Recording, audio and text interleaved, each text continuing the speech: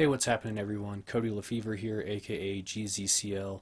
This is going to be a tutorial video on the deadlift waveforms template that you'll find in the November 10th Marine Corps birthday update of the GZCL Compendium. A quick rundown on how to use this, talking about the training plan, how it's structured, different things like that, and this is the blog that this will all be linked back to. And this deadlift, extended deadlift wave formulas blog has a ton of information on ways and means to adjust this plan, make it specific to your needs. This deadlifting theory is not as complex that it might seem on its surface. It's a really simple thing to grasp. So let's go and kind of take a look at the way this is structured here. So, whoa, not too zoomed in here. Come on, PowerPoint. Don't we just love PowerPoint? So this is a 12-week wave, and I'm sure the arrows make it visually, obviously apparent how this shit works. All we're trying to do is take something with a low amount of intensity and train it until you get it able to have a high amount of intensity. Shocking, earth-shattering. Nah, but for real, the deadlift wave formula's theory of training isn't anything new. It is founded in a conjugate training approach. It's simply a more specific means on how to structure the training and kind of an idea of how it works. So what we're trying to do is identify your initial performance indicators, and then we're going to take different variations of the deadlift and train them complementary to each other, and across a number of waves we're going to link these together successfully so that they feed into each other, drive the following wave to even greater volumes, greater intensities, until you get to the end and you're able to set a new max. Across these waves you're setting rep maxes. So we got a 3, 2, 1 rep max paused, and then a 1 rep max banded. Okay, and this isn't 4 weeks. Remember, this is week 1 rep max, week 4 rep max, week 7 rep max, week 10 rep max. That's how I've set it up for me. The blog post does discuss different reasons why you would adjust it beyond a 3-week wave, and maybe even skipping a rep max attempt if that's something you feel you can't recover from, or maybe not even applicable to the way that you set up your extended deadlift wave formulas training plan. So here I'm working up to a 3 rep max, a 2, and then a 1 paused with a 1 banded, and prior to all that I'm working on those skills for a number of weeks. So by the time I am maxing on paused and banded deadlifts, I've got 6 weeks of training on each across 2 different spectrums of intensity. Does that make sense? So we're giving yourself a lot of time to refine those skills and to get better at the general skill of deadlifting. You link these waves together in a way that makes sense by the time you get to week 13, week 10, week 7, however long your wave formula turns out to be. By the time you get there, ideally the skills transfer from each successive wave has paid off. And this is more or less my recommended scheme. You can definitely stray from this, but there are some things that I just would choose not to do, and I'll talk about that. We're going deadlift, deficit, paused, band, and these are the heaviest sessions right here, these first ones in the week. And the reason for this order is that through deficit and paused work, I'm refining my ability to hold a position and control the weight through a longer range of motion. So by doing that, it's making me a better lifter in the technical sense. Start refining those technical skills. Each rep becomes more efficient. It's easier to recover from your sessions because you're not grinding, you're not pulling in bad positions, and then by the time you get to these later waves, you have now spent a significant amount of time refining your technical expertise with the deadlift, that when it comes to hitting heavy paused work, it's more you're more able to recover from this heavy paused work by that time. That also means because of your technical ability, your refined ability to hold a position, you're more efficient with each rep. Your band work here will be of better quality. Your speeds will be faster. People want to do speed work, but if their technical ability sucks, then they're going to be limiting their speed artificially. So we refine that technical ability back here, and then once that's adapted through our general adaptation syndrome, also talked about in the blog post, you apply that to the next wave. So you get very strong technically. We apply that technical ability into that next wave of developing your speed. And then here, through middle range intensities, we get back to specificity. That principle of specificity is absolutely huge. So while the waveforms is built upon deadlift variations, ending here with these final 2 sessions of each week in the last wave as standard deadlifting is a great means to bump up the specificity, so then the skills transfer is more applicable come week 13. So it's kind of the rundown of the theory of the deadlift waveforms formula. That is the 12-week progression for floor speed here.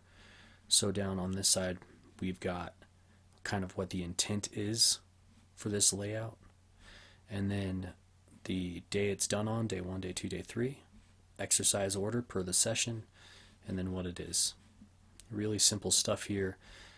Got a progression here for lockout strength. So on lockout strength, all we're doing is adjusting these movements to be more specific to that individual's need of focusing on that range of motion.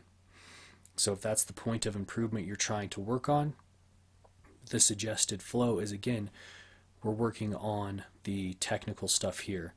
Deadlift and paused deadlifts. Now, here the speed work comes a little bit early.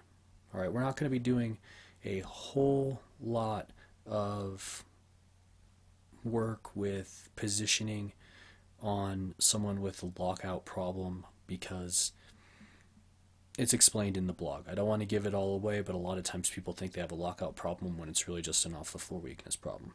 So make sure you read that blog post.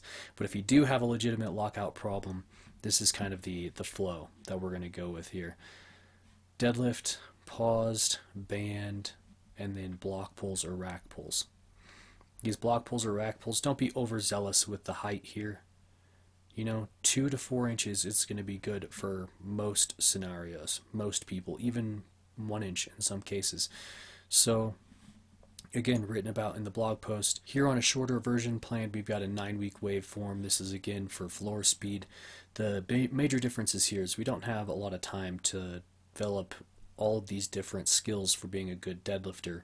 So we're going to keep the kind of undertow being the paused deadlift, in this case refining that control, that positioning for that person who's lacking the floor speed. From here, working on, again, positioning, bar control through the deficit, and then morphing that, moving that into your banded deadlift, again finishing up with specificity here.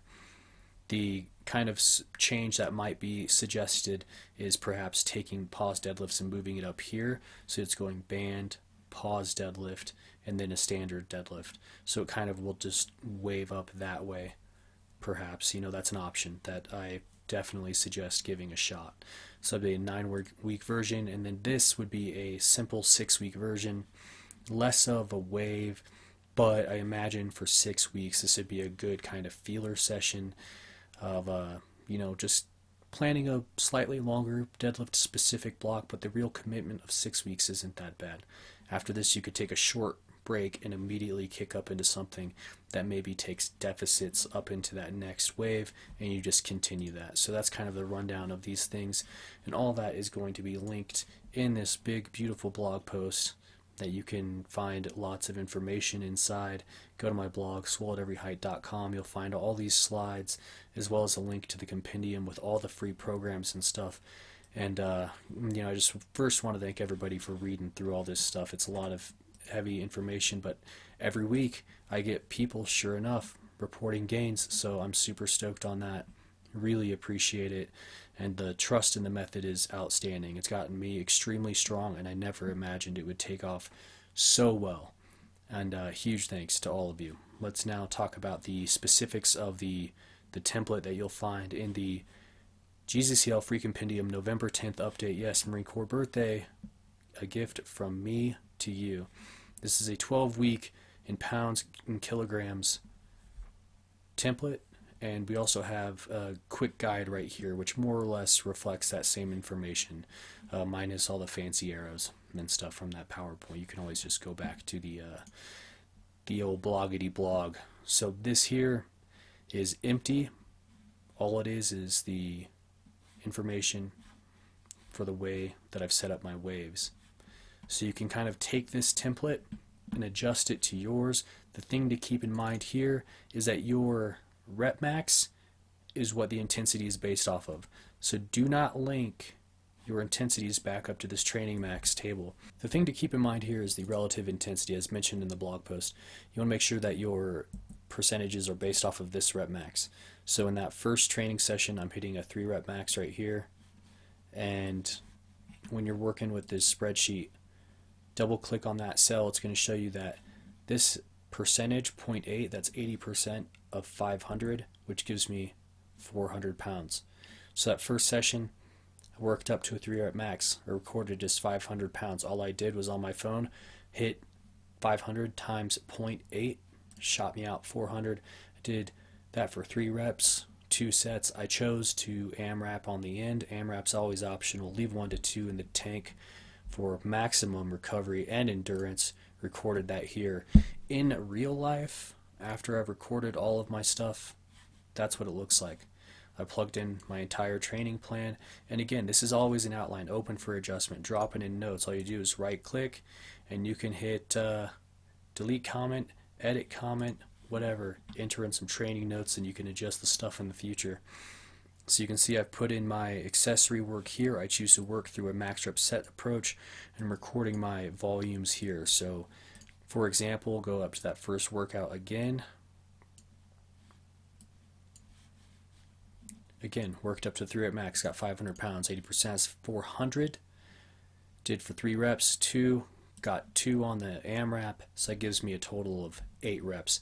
I choose to just record the total. You guys can break it out by the sets if you like. And down here, again, base volume of 15, got 3 on the AMRAP, that gives me 18. If you're familiar with applications and adaptations as leaked in this Deadlift Waveforms blog, it does talk about these different reasons for why you would structure your training this way. And I do suggest the wave forms, if ran the first go around, you stick with this format that I've laid out with the straight sets, 3x3, 2x4. It's got 3-week deloads, so you're deloading just a little bit in volume before you roll into that next rep max attempt. And you know, really awesome information here. So far, had tons of success this style of deadlifting myself.